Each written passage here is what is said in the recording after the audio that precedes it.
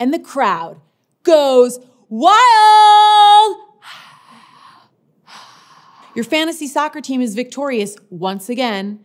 Your friends in your fantasy league are starting to think you're either psychic or you've got some sort of insider information. Your secret? Data. When you drafted your goalie, you looked for one with a high saves per shots on goal ratio. And when you named your team captain, you made sure their successful pass rate and shots on goal stats were in the top 10% of all the other players. You made sure to steer clear of hot-tempered players who have high foul counts.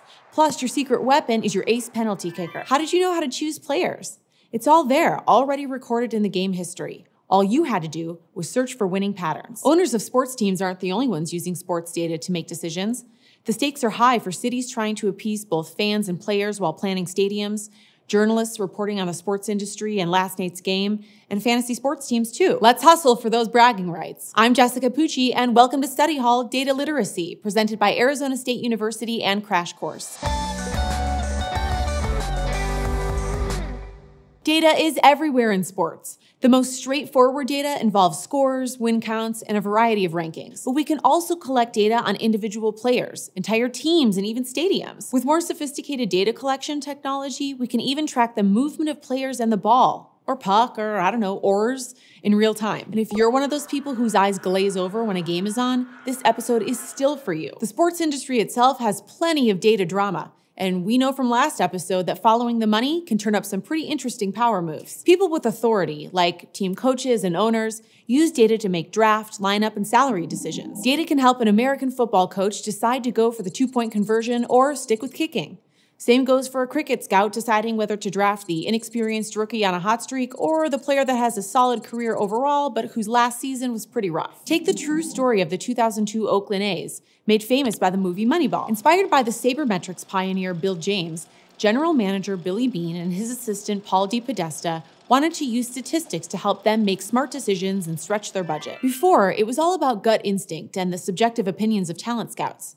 But the A's new approach recruited players not based on a one-time tryout, but on numbers like on-base percentage, or how many times they got on base regardless of how well they could hit. They didn't go all the way to the World Series, but data took them awfully close and helped them win more games with a much smaller budget. Now the game has fundamentally changed, and many more teams are hiring data analysts. Let's see what the day-to-day and play-by-play life of a sports data scientist looks like in the data point. Today, our to-do list includes using past data to help us make decisions about both the present, tonight's baseball game, and the future, next year's team. Tonight, we're playing a team with a superstar hitter. Our goal is to prevent them from scoring, and we want to use data to help us. We know every player has a range of how they've hit and scored, so to get the edge in tonight's game, we should try to replicate scenarios where the superstar did less than stellar. Like checking out pitch-hit combinations from this season's game data and seeing what kind of pitch they just can't hit. The data reveals their kryptonite, the sinker pitch. They foul out almost every time. So we make sure tonight's pitchers throw some sinker pitches during warm-ups. Now we can think a little further into the future. It's our job to set up for next year, too. Our team has a first base player who's retiring, so we'll need someone to fill their shoes. We've been using a popular statistic to measure our players' skills called wins above replacement, or WAR for short. Calculating it is pretty complicated, but the idea is fairly simple. WAR measures how much a player contributes to a team's wins compared to some generic replacement. A player with a large WAR score contributes way more to the team than an average player. To keep our current team strength, we need to find a player whose WAR score matches our retiring player. Even better if we can sign someone with a higher score for the same price as our current player's salary.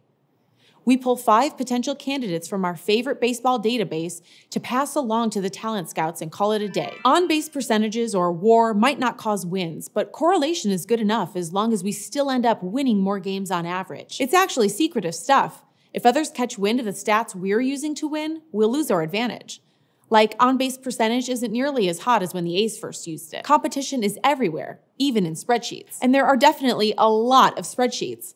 Sports data can quickly get complicated and, large, across both space and time. Luckily, the experts know how to wrangle this complex data. All those fancy graphics we see on screen are actually nicely packaged data visualizations, like shot charts in tennis that show us where on the court a player's shots have landed so far in the match. But we fans aren't just sitting on the sidelines.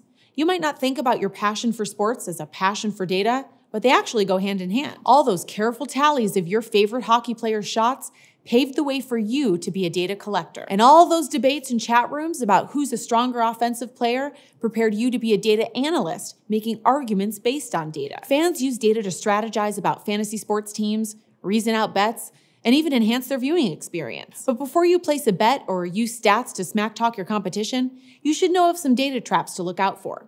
Don't let your enthusiasm lead you into a gambler's fallacy. Say you bet your friend that your favorite soccer team will win today's game.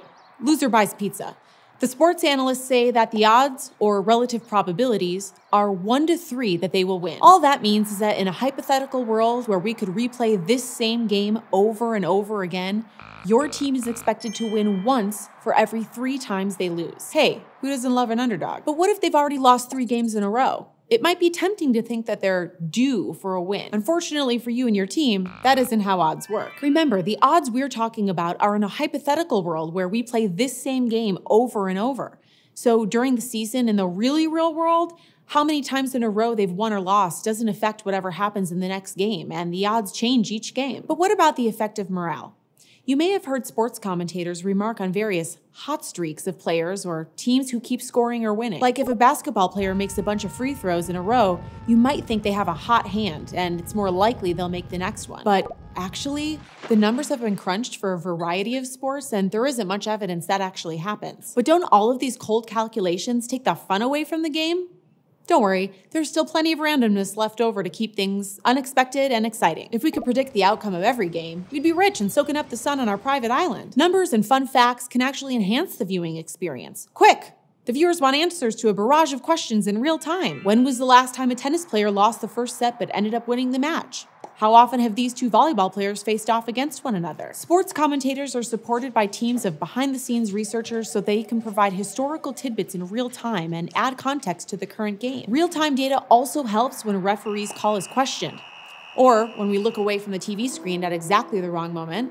Let's replay it in slow-mo because remember, videos count as data. Journalists use historical data in their sports reporting for context too, like history on players and teams leading up to a big game. Readers may not remember which quarterback is new to the Super Bowl and which already has a championship ring. If the journalist is feeling lucky, they may even make a data-driven prediction on who's going to win. After a game, journalists can dig into key turning points and see if there are any historical precedents or if anything could have foreshadowed the outcome. Maybe a basketball game is lost by a free throw. But maybe we shouldn't be that surprised since the player's free throw track record under pressure is way worse than their usual free throw performance. To get data on our favorite team or sport if we don't want to tally it ourselves, we're dedicated to our fantasy league, but maybe not that dedicated, some educational institutions provide databases specifically for sports statistics resources. There are also open source data sets and software packages to access and parse sports data from various websites and databases.